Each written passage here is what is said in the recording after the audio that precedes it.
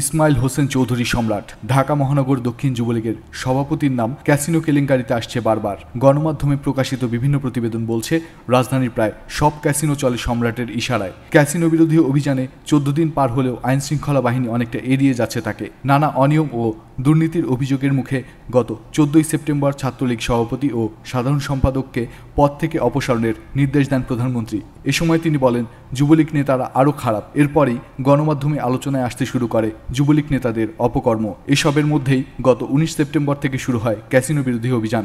প্রথম দিনেই গ্রেফতার হন ক্যাসিনো মালিক, ঢাকা মহানগর দক্ষিণ যুবলীগের সাংগঠনিক সম্পাদক খালেদ মাহমুদ ভূঁইয়া। এর দুদিনের মধ্যেই নিজ বাসা থেকে 2 কোটি নগদ টাকা ও মোটা অঙ্কের এফডিআর সহ গ্রেফতার হয় আরও 2 ক্যাসিনো ব্যবসায়ী, শফিকুল ইসলাম ফিরোজ ও জি কে শামীম। ক্যাসিনো ব্যবসায়ীদের গডফাদার হিসেবে ঢাকা দক্ষিণ যুবলীগের সভাপতি ইসমাইল হোসেন চৌধুরী সম্রাটের নাম উঠে আসে বারবার। বলা হচ্ছে, সিঙ্গাপুরে প্রথম সারির জুয়ারি হিসেবে পরিচিত সম্রাট।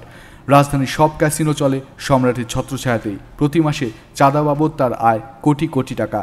ক্যাসিনো কাণ্ডে সম্পৃক্ততার অভিযোগ ওঠার পর সম্রাট ও তার স্ত্রীর ব্যাংক হিসাব জব্দ করা হয়। দেশ ত্যাগে জারি করা হয় নিষেধাজ্ঞা। গত 21 সেপ্টেম্বর থেকে টানা 6 দিন কয়েকশো নেতাকর্মী নিয়ে কাকরাইলের যুবলীগ অফিসে অবস্থান নেন সম্রাট।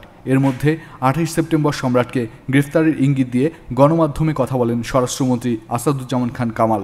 এর একদিন পরই স্বরাষ্ট্রমন্ত্রীর সঙ্গে সুর মেলান আওয়ামী লীগের সাধারণ সম্পাদক ওবায়দুল কাদের। এখন আত্মগোপনে ক্যাসিনো সাম্রাজ্যের এই কথিত অধিপতি। এরকম আরও অনেক ভিডিও পেতে নিউজ এক্সপোজার টিভির সাথেই থাকুন।